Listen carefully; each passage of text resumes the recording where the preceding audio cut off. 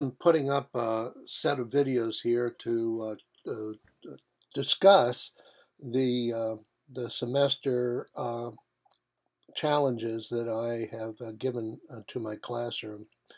I want to right now to continue this discussion on converting the base of a number. I want to convert from base 10 to some other base. Now it's fortunate that Excel actually has some built-in programs for doing conversions like from base 10 to base 2 or base 10 to base 8, which is octal. But I want to show right here a little bit how we could write a program to convert from any base 10 number to a number represented in any other base. And I have this sheet showing what we have done so far in our discussion. And right off the bat, I'm looking at this and I think I want to put in a few cells up at top, but I don't have any more room here at top. So what I'm going to do is copy all these cells right here. So what I first do is I select all of them by clicking here and clicking here. Here is the last cell. I select all of the cells. Oh, that didn't work. There. Select all the cells.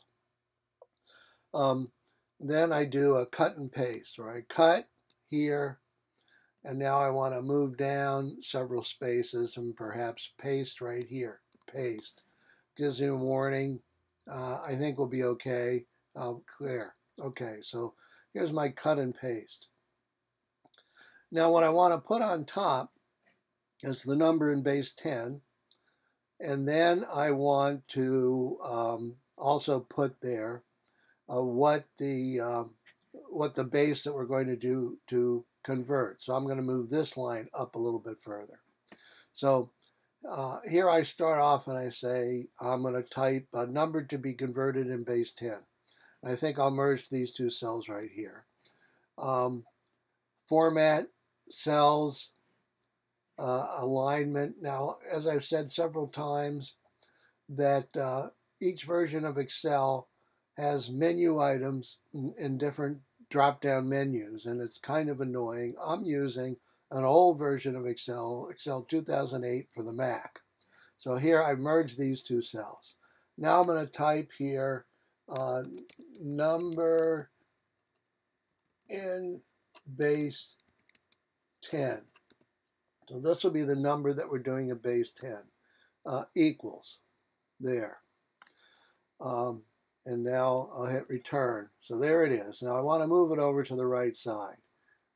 So I'll do that, let's say, by going down here and clicking on this. Well, it's not selected. Clicking on this and moving it all over to the right side. Now here I'm going to put the number. The number I have in this particular example is 101 decimal point 101. So let me put that in here for now. 101 decimal point 101. So there's my number in base 10. I can move this over to the right side by clicking here like that. So there's the number. Now the integer, okay, now I want to put base, new base, number due base. So let me just put right in here, I'll put new base, equals, just like that. I'll move that over to the right. You know, these are not, these are grayed out. And to get them not grayed out, I click on this, and then I click on that. That moves it over to the right. My new base is 5. So I'm going to put 5 here and hit return. And now I want to move that over to the left, so I click on here, and I move over to the left like that, new base. Now I'm going to take this out right here, this thing out. I'm going to remove this and this. So I click on these two, but I have other references to this file, to this right here. So maybe what I want to do is actually move this up here, and then hopefully the references I have to the base will follow, where that way I don't have to reconnect them to this cell. In other words, I want the references to this cell to to automatically connect to this location. So let me try this. Right here, I'm going to I'm going to select this. I'm going to do cut, and then right here, I'm going to do paste, just like that. And now I'll move it over to the left. There. So that moves it over. This I want to delete. So I select it, and I go up to my file. I don't think, let's see, file, is this where I want to be? No, let's say edit. And then I want to clear all. So I'm clearing that. There. It clears the text, the formatting, everything that's in the cell when I do that. And now what I want to do is keep the integer, and I'm going to put this right over here. So I'm going to take this and this. I'm going to cut and then paste right here. There. Integer equals decimal. Okay, now to get the integer, rather than have to separately type 101 there, I just want the integer part of this number. So let me do that by using the following Excel function. I'm going to put equals, and then I'm going to put int, integer, and then I click on this cell, and now I close parentheses, and that should give me the integer part, which it does, 101. Okay, now down here, I want to do something similar for decimal fraction. Okay, so I'm going to click on this. Let's see.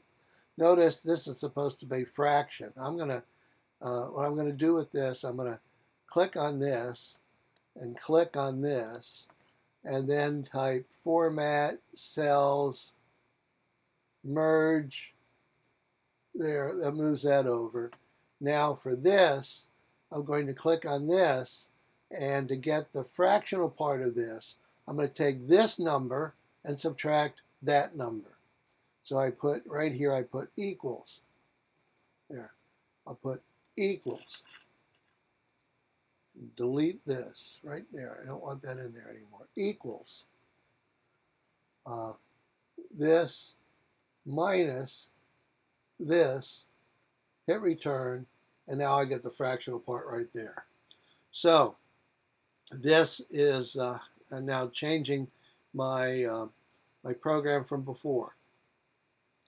So hopefully my references that were to the base down here, because I cut and paste back up here and just didn't retype it, those references to that number 5 are going to stay connected.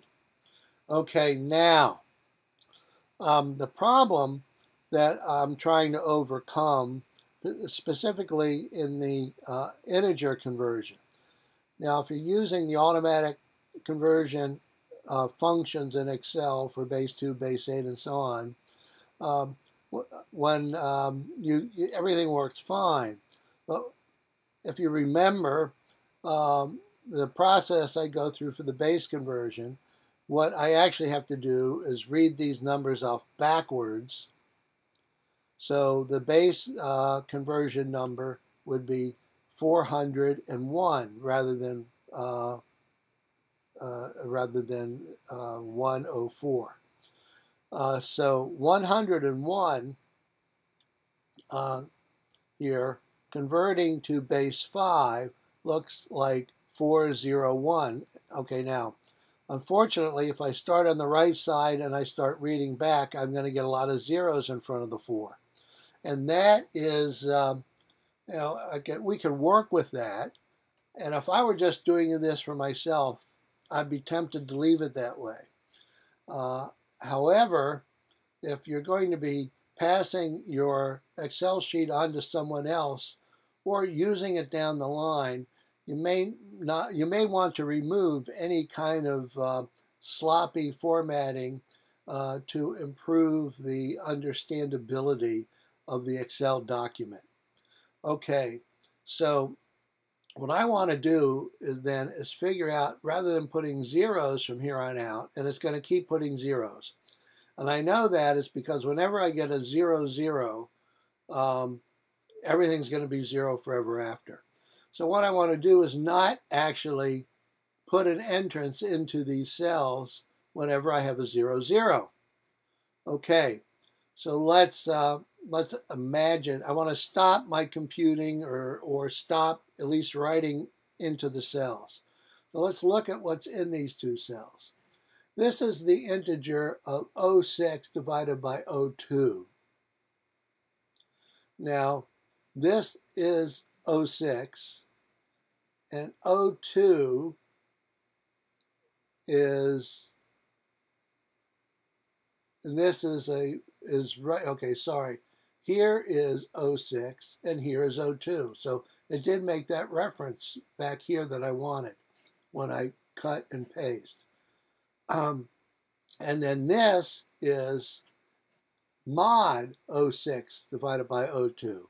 Now remember that the dollar sign, putting a dollar sign in front of that means that reference, as we cut and drag rules, the references change in Excel, which usually is convenient, but sometimes not. And to make it so that particular reference remains 02 as we drag across, we put dollar signs in front of them. So what I want to do is I want to check if this is 0 and this is 0. I don't want to put anything ever after on this. So how do I do that? Well, let's try one way in particular and see if that works. So I'm going to want to use if statement and an and statement and a concatenate statement. Now already I use the concatenate. For example, when I write this number in the cell, the command is to concatenate cells from T7 out here on back. Now let me add T8 there too. So since I have a drug over T8, comma, because now T8 is here. In fact, U is there too. I'll leave it out to here. Okay, now T8. Now this concatenate, what it does is it takes the number or the cell contents and it puts that first. Let me show you here. So this 0 goes here. This 0 goes second here. The next 0 goes third. And I keep going down until I get to the 4, which is here. And then that goes in there. Then the 0 goes in there, and then the 1. And it tells me that this is the, let's see, I don't think that, we'll find out. I don't think that's really an error. Then this is the number we get. Okay, now what I want to do is not put all these zeros out here. So first let's examine a couple of cell functions. I'm going to examine the if function. So if, I'm just going to make up some numbers. Let's say I'll look at whatever is in cell O2. If O2, if parentheses, O2 is greater than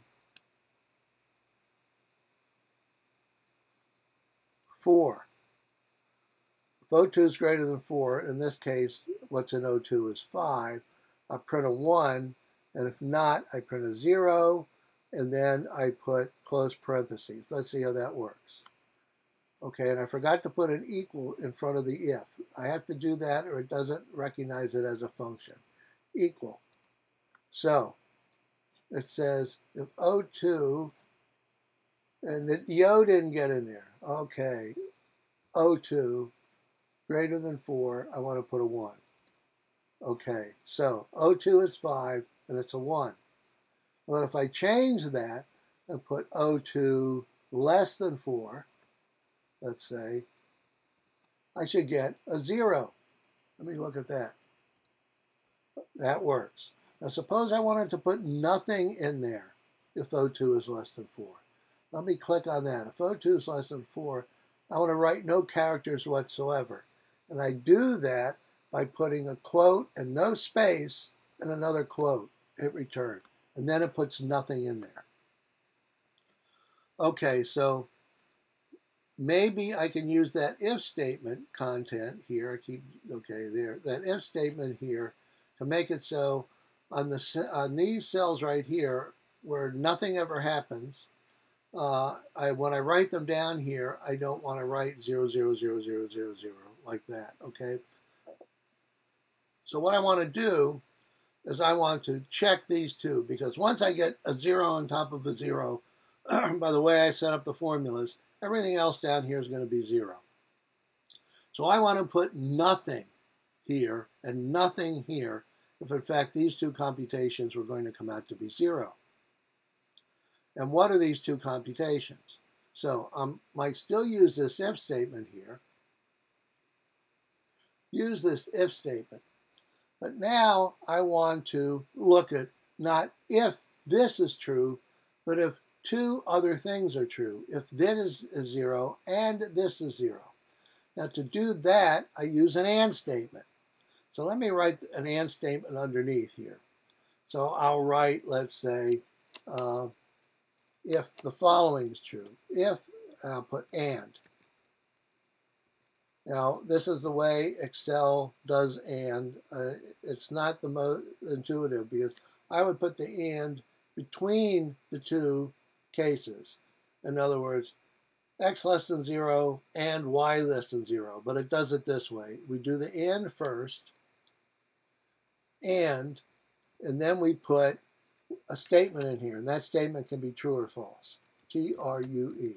If it's true and true, R-U-E. So if I have two true statements in there, the result of the AND is true. Now, I forgot to put my equal sign again. Let me put that there. Equal. Now return. So if two true statements are true, the output of AND is true. But if either one is false, let me make this one false. F-A-L-S-E, return. The output of the AND statement is false. So the AND statement, both things have to be true. Okay, now I want to combine an if statement and an AND statement. And so I want to do if an AND is true, then I'm not going to print anything. Otherwise, I'll print what I would have put in otherwise. Okay, you understand what I'm saying here? So let's look at these two statements again, right here. This one and this one. So let me look at this. Let me put if,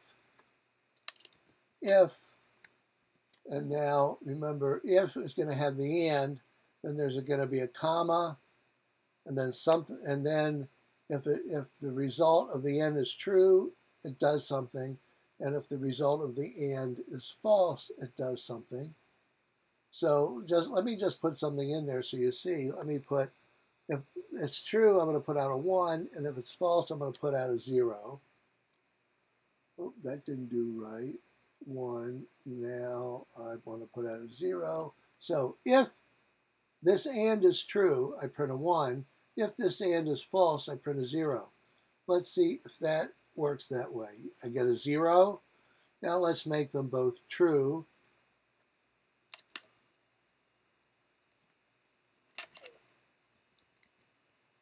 And I get a 1. So the if statement, the if is checking the truth of what I put in this first place to the left of the first comma. Okay, now what I want to put in there, if and true, then I print a 1. So right now what I want to do is look at this here and look at this right here, and then I will output a true, a 1 or a 0, depending on what those results are. So let me look at if and now what I want to say, if, instead of putting true here, I'm checking, see, am I right here? I'm doing it here. If true, I want to check to see if this is 0. If this is 6, this is 06. So if 06 equals 0, and if 07 is 0,